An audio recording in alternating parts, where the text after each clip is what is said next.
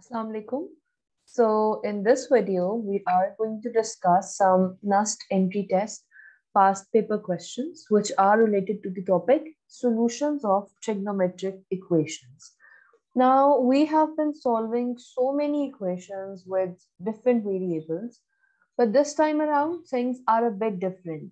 We will be solving trigonometric equations, right? So when we say trigonometric equations, it basically means that our equations will have different trigonometric functions like cos, tan, sine, cosine, tan inverse, and stuff like that. Okay, so let's get started.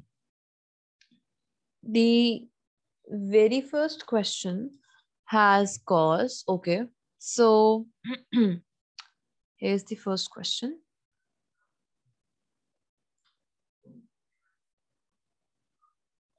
Okay, which of the following is a solution of cos 3x equals 1 by 2? Okay, now imagine that you have been asked this question in exam and you are interested in finding out the solution. So how do we go about such questions? Okay, so whenever we have to find the solution, we need to find the value of x. So we get rid of everything that is next to x. So we have cos, we have 3. So we do 3x equals cos inverse 1 by 2. And now I need to get rid of this 3. So I will say x equals 1 by 3 cos inverse 1 by 2. And where's this answer? This answer is D. 1 by 3 arc cos 1 by 2. Arc cos is basically cos inverse, right? So even if it's a trigonometric equation or any other equation, this is how we solve any equation in maths, by making x the subject. So in order to make x the subject, we had to go about this question this way. Okay. Then we have the second question. So it is sine inverse x plus cos inverse x is what?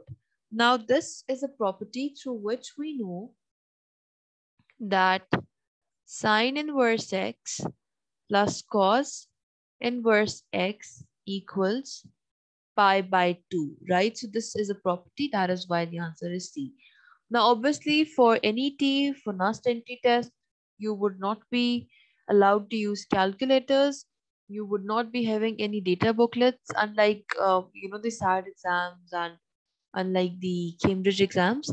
So this time around, you will have to memorize quite a lot of things. So basically, those include properties, some values of trigonometric functions at different angles and stuff like that. Okay. Anyways, this would be pi by 2 because we know it from this property. Okay. Then we have the third question. Okay. So it is range of tan inverse x. Okay. So if we talk about tan inverse x, we know that its range. Range is the values on the y-axis. They are between minus pi by 2 and pi by 2, right? So this would be the answer. Minus pi by 2 and pi by 2 are not included. That is why I did not choose B. Since we have all the values between that this interval, so C would be the answer. Okay. Then the fourth question is, what is the range of cosecant inverse x? Okay. Now, basically, if I talk about the range of cosecant inverse x, I know that it has minus pi by 2 and all the values after minus pi by 2 till pi by 2, but we don't have the value y equals 0, right? This is not included. Now, if we try looking for such an option in our answers, is it B? No, it's not B. Why? Because firstly, the brackets are not straight, which means that minus pi by 2 and pi by 2 are not included. Number two, this range is telling us that every value is included, but the problem is that y equals 0 should not be there, right? We know that y equals 0 is not the part of range. So this means that the answer would be None, because we are not able to find our answer. Okay, so this was the fourth question. Let's talk about the fifth one. Okay, so we have cosecant inverse minus 2 under root minus 2 by under root 2. Okay, now first thing is first, let's just try understanding this question. So I can write it as minus 2 under root 2 equals cosecant theta. Okay, and now I can, since cosecant and secant are trigonometric functions which we don't use that much. Okay, so I am more aware of what sine theta's value would be or what cos theta's value would be. So I will write it in terms of sine theta. So that would be 1 by sine theta. Okay, then I will just take sine theta there and I will get sine theta equals under root 2 by 2 with a minus sign. And I can always write under root 2 by 2 as 1 by under root 2. So this basically is sine theta equals minus 1 by under root 2. And I know the value of theta would basically be sine inverse minus 1 by under root 2. And what is this value? So this value is minus pi by 4, right? Because we know that the value of function at minus pi by 4 is basically minus 1 by under root 2. Okay, so this was the fifth question. Now let's talk about the sixth one. Okay, which of the following can be the solution of sine 2x equals cos x? Now, solution of this. Okay, this means that we need to plot both these graphs. Okay, so let's just try plotting these graphs. Okay, so this is y, this is x, this is 1, this is minus 1. Okay, so it would be this graph for which function? For cos x. Okay, this is for cos x. This value is pi. Last value is 2 pi. This would be 3 pi by 2. This would be pi by 2. And this would be pi by 4. Okay. Now this graph is for cos x. We are interested in sine 2x equals cos x. For that, I need to plot the graph of sine 2x. Now this time around, it's not simple sine x, it's sine of 2x. So this means that its period would be pi, and so in the 0 to 2 pi range, I would be able to make two sine graphs. So this means that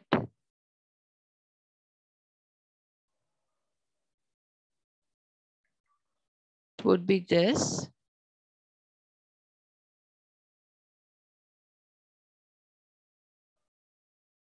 This.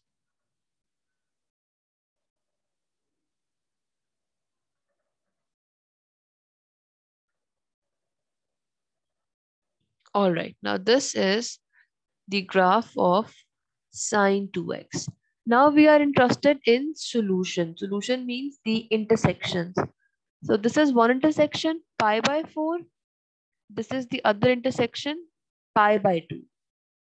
Then this is somewhere here. Then we have 3 pi by 2. Okay. So we can see that we have one intersection at pi by 2 at pi by 4. So do we have pi by 4 and pi by 2? No, we don't have pi by 4 and pi by 2. Then we have at 3 pi by 2 as well. So what are the points? pi by 4, pi by 2, 3 pi by 2. And yes, we do have this as well, but it's between 3 by 4 pi and pi. So I don't know this value exactly, but I do have this as my answer. So I'll choose that immediately. So this would be the answer. Okay. So we are done with the sixth question as well. For such questions, plotting is the best solution. Just plot quickly, sketch quickly, and you would be able to get your answer immediately. Okay, so let's talk about the seventh question then. Solve for x, cos x equals minus under root 3 by 2. Okay. Now, for this question, what you need to understand is, again, as I told you, you would have to memorize a lot of things, but I'm not the type of teacher who encourages, such things in math. So let's think about it. Okay, so basically, if we think of under root 3 by 2, it would be very close to 1, right? It would be a number very close to 1. So, but it's not 1. Obviously, it's less than 1, but it is very close to 1. So let's plot the graph of cos x because we will be needing that. Let's say this is the cos graph. This is 2 pi. This is pi. This was pi by 2.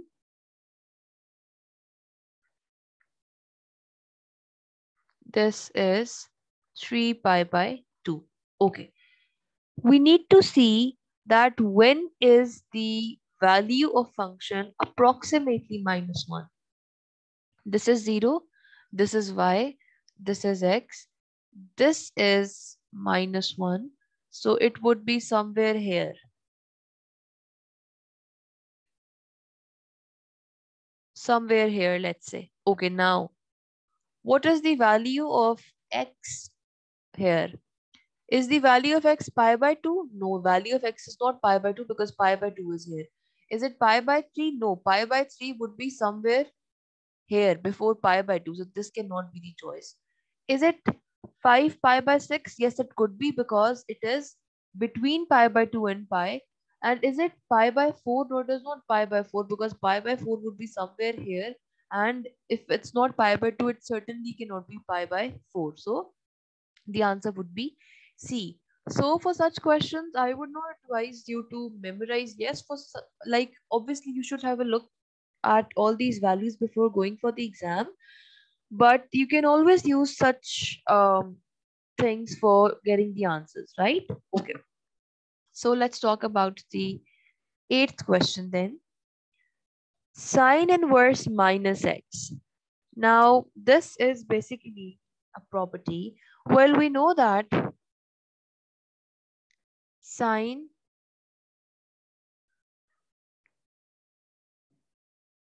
of minus x is basically minus sine x, right? So this is a property, and we know that cos of minus x is cos x because the graph of cos is symmetric. So the values for negative angles are equal to the values for positive angles, right? Okay. And if we talk about sine inverse, so we know that sine inverse minus x is basically minus sine inverse x, right? So this value would be C. The answer would be C because this again is a property. Okay. So let's talk about the next question. Okay, so we have the ninth question now. Okay, it is cot inverse x. Now, what is cot? Although cot is 1 by tan, but this does not imply that the answer would be A because we're talking about inverse, okay? So, cot inverse x, let's just write this down for our understanding.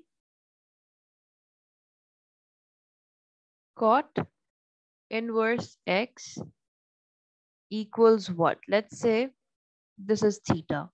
This means that x equals cot theta. This means that x equals 1 by tan theta. This means that I can take tan theta there and I will get 1 by x, and the value of theta is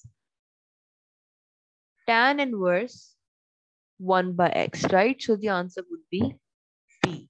Oh, yes, it is a property. You don't have to, obviously, you don't have that much time that you start thinking about questions this way. But yes, you can try managing this if you spend less time on the easy questions, right? So as I've been telling you guys, time allocation is very, very important. In this question, one way of doing this was that directly you choose option B because you know it's true. Because you know that it is a property, right? But if you think about it logically, just know that cot inverse x would be equal to some angle, right? And what if you take cot inverse to the other side? That would become cot. And then cot theta can be written as 1 by tan theta. And then if you find the value of theta, you will get tan inverse 1 by x. So B would be the answer. Okay.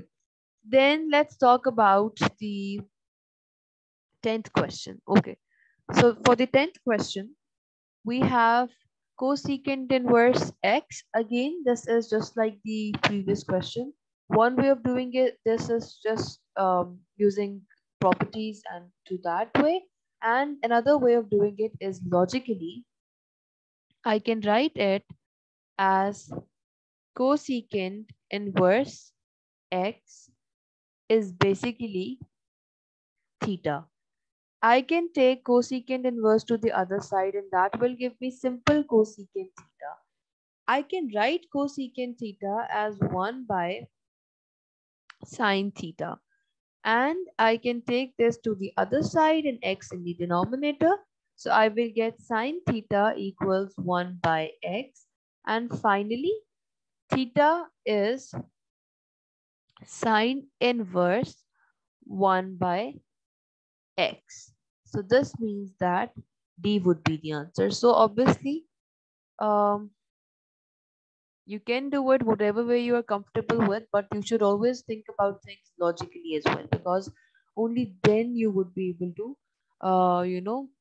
solve questions correctly, even if you have forgotten the properties and stuff like that. Okay, so in this part, in the first part of this video, we have done these 10 questions, which were about solving trigonometric equations and some questions related to inverse functions as well. In fact, inverse trigonometric functions as well. In the next part of this video, we will solve more questions from the same topic.